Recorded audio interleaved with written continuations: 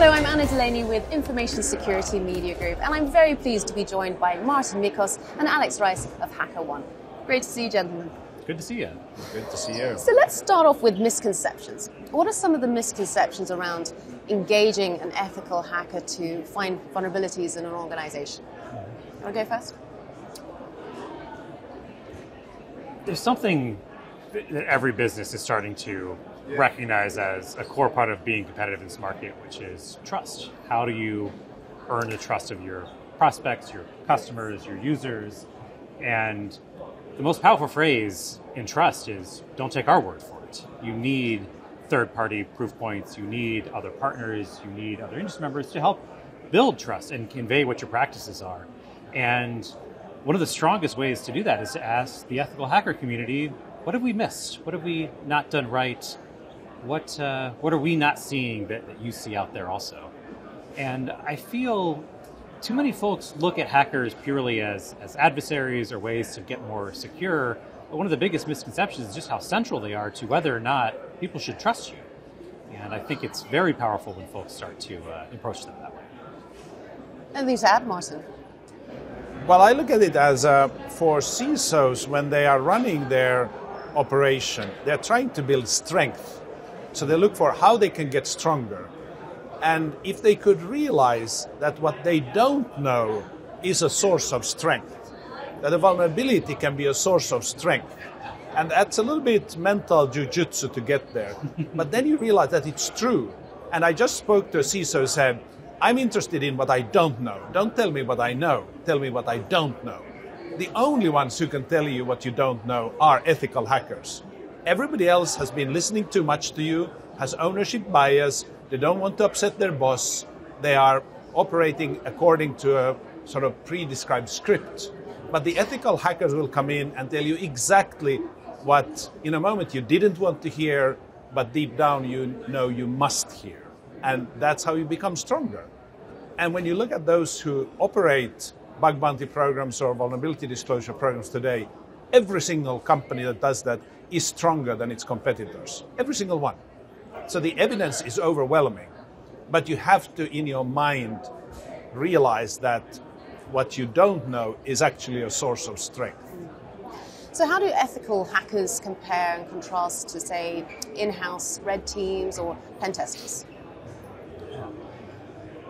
I'd start by saying anyone who has their own in-house team and has arrived at the opinion that that's all I need, I have the smartest people, we know everything there is to possibly know in the world, is coming from a place of arrogance that isn't worthy of your trust. You want to look for technology leaders and security leaders that have retained a healthy amount of humility in their practices. They invest, they believe in their strength, they know that they're strong, but they're also constantly looking for sources of strength elsewhere.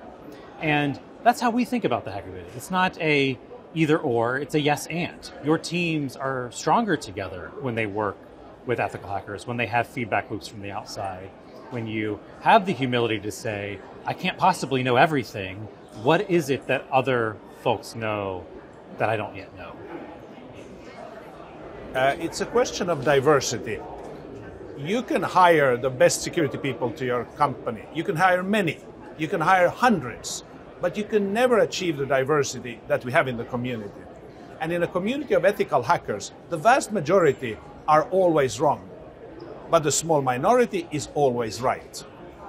But if you hire 10 security experts, you don't get diversity. You have 100, better, but it's costing you tens of millions. If you try to hire more, you will run out of money, run out of ability to hire them. But we come with 1.7 million who have the diversity, and you don't need to hire them all full time.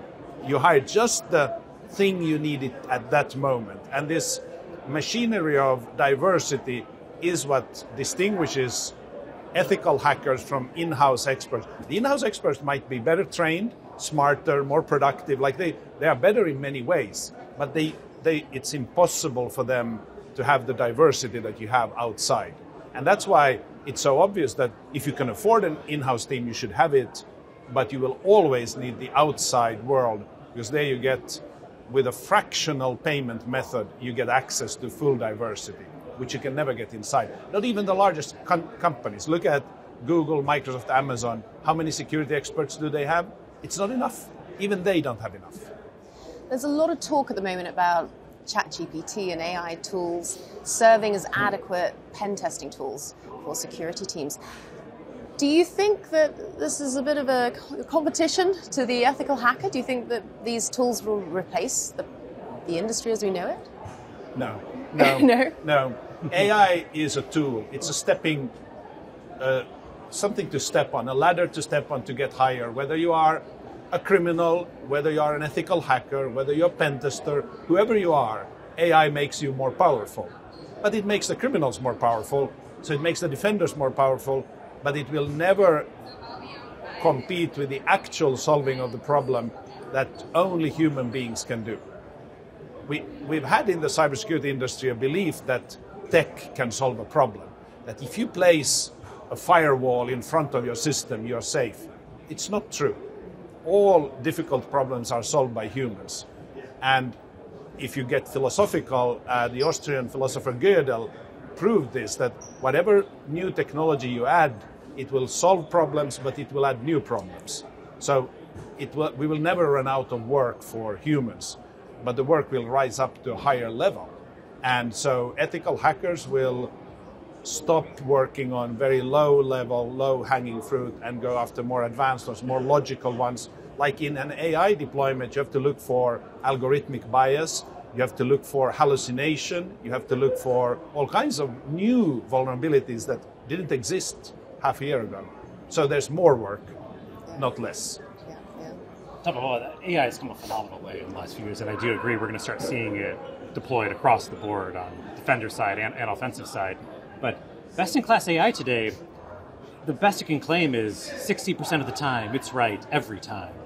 And you start to realize how essential humans are to that process. Their accuracy is getting phenomenal, it's right most of the time, but AI believes it's right all the time. It doesn't recognize its faults. It still takes human intelligence to implement the tools correctly, to leverage them correctly, and to provide the feedback loops that allow you to iterate and advance AI to actually get the outcomes that we're looking for. AI is going to continue advancing, but we're decades away from it being deployed in a truly autonomous way where you can take humans out of the picture. And the only way we're ever going to get there is by deeply coupling human intelligence and artificial intelligence side by side.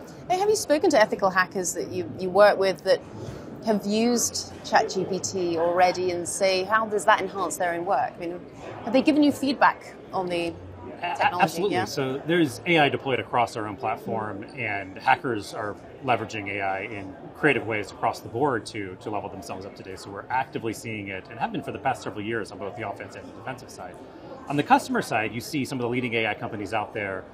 Twitter, for example, launched a bounty competition where they asked the world to identify sources of bias in their image cropping algorithms, and had a phenomenally successful challenge where research groups across the world came together to point out areas where their algorithms were prioritizing certain skin tones or body types or facial expressions in ways that have active harm across the community. And it's the type of things that you can't spot without humans working hand in hand with AI to produce outcomes that are actually good for all of us. Yeah. So talk to me about best practices for an organization. How do they engage an ethical hacker? Best practices and also pitfalls to avoid. The biggest pitfall is to do nothing and to be in denial, and many are. So it is a real challenge. Once you get going, today, like you could do it yourself, but if you use a vendor with a platform, we've made it really simple for you. You can do a crawl, walk, run approach and start small. And it sort of doesn't matter where you start as long as you start. So movement is the most important here, and learning. If somebody really wants to become among the best in benefiting from this, they should take every learning and go back and ask, how should they have designed the software in the first place to potentially avoid this vulnerability? So that sort of that represents the highest level of knowledge, that you look at all your vulnerabilities, you fix them, and then you go back home to all your developers, say, how do we change software design? How do we change the frameworks we are using?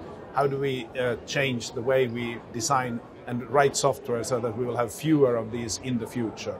And it absolutely works. We've done it with leading companies for 10 years now, and they go back and have sessions with their developers to make sure that the developers understand it. So developers must be in charge of cybersecurity themselves. Unfortunately, if you study computer science today at the university, they teach you no cybersecurity, most of them. They just teach you how to code. They don't teach you how to code securely. So there are big changes needed in society before we get fully there. But if you are an ambitious CISO running your show very well, you will take the learnings back to the first stage of the SDLC. Absolutely, yeah. +1, that the biggest pitfall continues to be organizations that think security is something you can bolt on after the fact. Software is eating every industry and every business that we engage with, and the strongest ones, the most trustworthy ones, are those that are taking a shared responsibility for security across the entire software development lifecycle. So just share an example of how you engage, HackerOne engages ethical hackers and also deploys them. How does it work in practice? The simplest way to think about it is outside of security. Any type of product, particularly software-driven products that you're deploying, has flaws and bugs in it to start with. That should surprise none of us, that whatever grand technology we've dreamed up and whatever hopes we have for how it's going to behave in the market, it doesn't behave as we expect. There are bugs, there are flaws, there are unexpected corner cases that we didn't account for, and you have to approach security with the exact same mindset. The different types of automation and AI and structured ways of approaching that can catch a lot of the areas that you're going to enter, but nothing prepares you for how software will behave in the real world, like putting it in the real world and asking real humans to ask, how would you break this? How would you attack this? How would you exploit this? What are the real world consequences of it? And I think that's where we get the most value with our customers, is showing them how their technology is behaving in the real world as part of the real world attack surface. In a way, we've now built a platform where we address the most dangerous unknowns that you have as a customer. So again, a security organization or a software engineering organization, the first unknown is they don't know what software they've deployed. So we have to give them a list and say, you have all these assets. You didn't know it, but you have all of these. The second thing is they don't know what they are testing. So saying, okay, let's figure out what you are testing and what you're not testing. Then they don't know the vulnerabilities in them. So we help them find the vulnerabilities. The fourth unknown is they don't know how to fix them. So we guide them on how to fix them. So we take the most important, the most dangerous unknowns and address them one by one. And then we rinse and repeat and keep doing it. And they get stronger. But again, it's the thing that the unknowns they have is what causes them to lose sleep. It's not what they know that causes them to lose sleep. It's what they don't know. So we go and confront that upfront and say, we will tell you all the things you don't know that you need to know. So let's start by figuring out all your assets. And suddenly a company realizes they have thousands or tens of thousands of properties accessible from the internet that they weren't aware of. And then we start testing. Excellent. Well, Marten, Alex, I really enjoyed this. Thank you so much for sharing your expertise. Thank you. Thank you. Thanks so much for watching. For ISMG, I'm Anna Delaney.